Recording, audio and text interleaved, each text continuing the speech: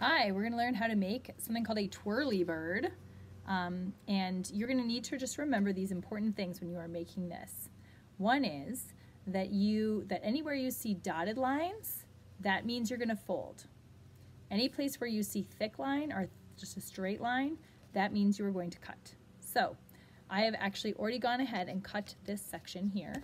So you just cut right along here because this is a straight line, and therefore it means I'm going to cut. Here, I need to cut as well, as you can see. So I'm going to cut right along here. Super. And on the other side, it would need to cut as well. So cut right along that line because it is a straight line. Now, there are no other places that I'm going to need to cut for the twirly bird. However, I am going to need to fold. I'm going to need to fold in particular ways, so watch closely. So I'm going to need to take this side where I see the fold, and I'm going to have to fold along it as carefully as I can to try to get this side to come down. And it doesn't really matter which direction I fold this, if I fold it forward or if I fold it back, but the idea is that both of these sides have to fold together.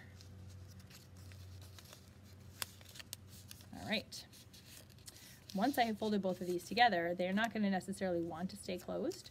So what you can do is you can use a paper clip, just a single paper clip that you clip to the bottom to kind of keep the pieces all together and to provide a little bit of extra weight.